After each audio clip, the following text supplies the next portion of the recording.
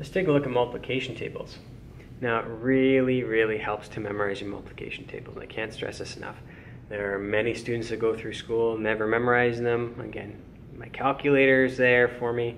If you memorize these, it will make a lot of the work you do, especially in the algebra that we're going to get into this year, it will make it so much more easier.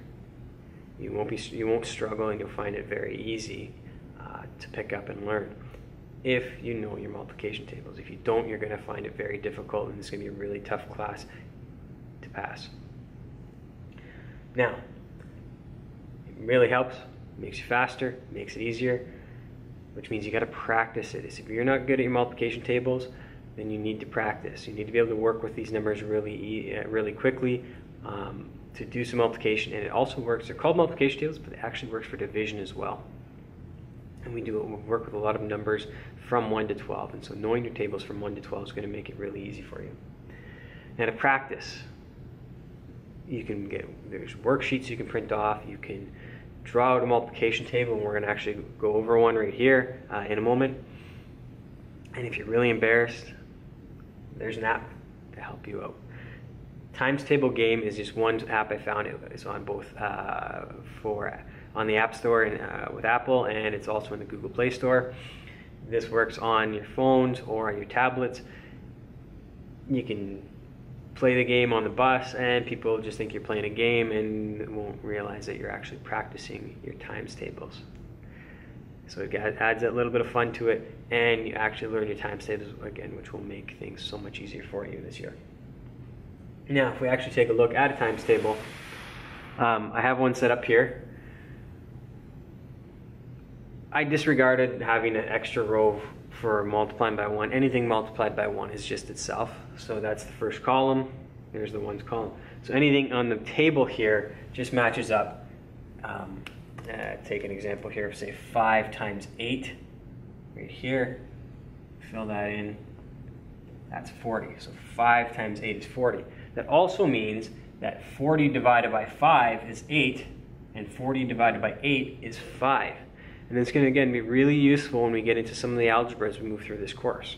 So being able to work through this table and just memorize those, so you know when you see 40, you think of 8 and 5. When you see 5 and 8, you think of 40. Or being able to work like that will really help you out. Now, good way, if you're really bad at this, a good way to start practicing is just go row by row, and they count. Nice and easy. 2 times 2 is 4. 2 times 3 is 6. 2 times 4 is 8. Notice it's going up by 2 each time, and it'll continue going up by 2. Each row will go up by whatever the first number is. This will go up by 3s, by 4s, by 5s, by 6s, by 7s, by 8s, by 9s. And it'll also work this way. So notice if I start going down here, 2 times 2 is 4, 2 times 3 is 6, 2 times 4 is 8. And if I continue building a little bit here, we'll have 10, 12, 14, 10, 12, 14.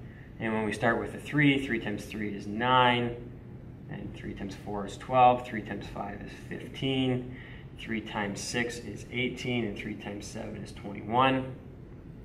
And if we continue on going down this way, 3 times 4, notice there's the 12, 3 times 5 again, that should be a 15, 3 times 3 times 6, and 3 times 7. And so we can fill it in multiple ways. So if you're, well, I'm not sure what 7 times 3 is, well, if you've already got 3 times 7, they're the same number. You'll find this table actually mirrors itself along a diagonal line right here. This is the only line that doesn't mirror. Notice these are all perfect squares. Those are numbers multiplied by themselves. So that's like 3 squared, which is 9. So 3 times 3 is 9. All this diagonal here is all the perfect squares. Numbers, again, that are really useful. We use a lot of perfect squares in this course. 4 times 4 is 16. 5 times 5 is 25. 6 times 6 is 36. 7 and 7 is 49. 8 squared is 64. 9 squared is 81. 10 squared is 100. 11 squared is 121.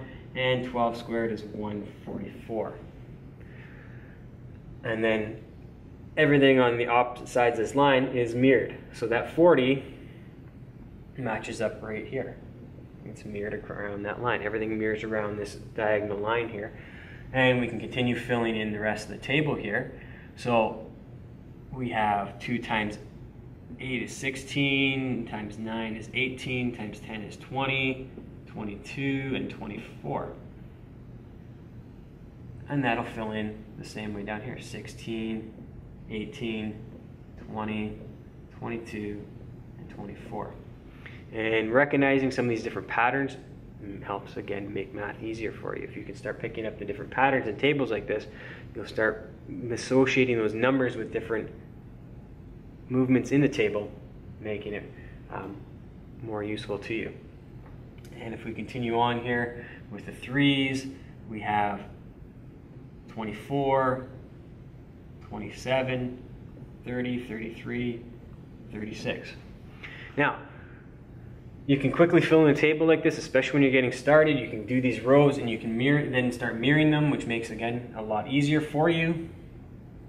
So we have the 24, 27, 30, 33, and 36.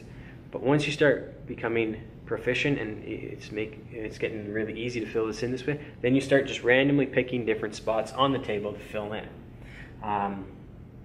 You know, do 8 times 10 is 80, and 6 times 9 is 54, and you can bounce around the table like that and practice randomly filling your table in to do all the calculations. So I'll just fill the rest of this in for you, and I'll probably fast forward through this part so that it'll make it look a lot faster, and you'll be able to see a completed table.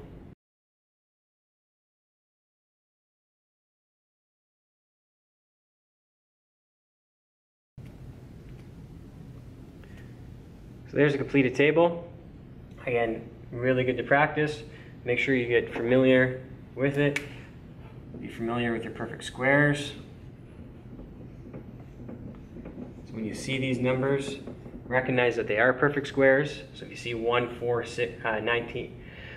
9, 16, 25, 36, 49, 64, 81, 100, 121, and 144, you should recognize right away that they are perfect squares, meaning they are just a number times itself, and you should realize what numbers those are. Again, practice this, use that app. It'll be really useful to be very good at your multiplication tables.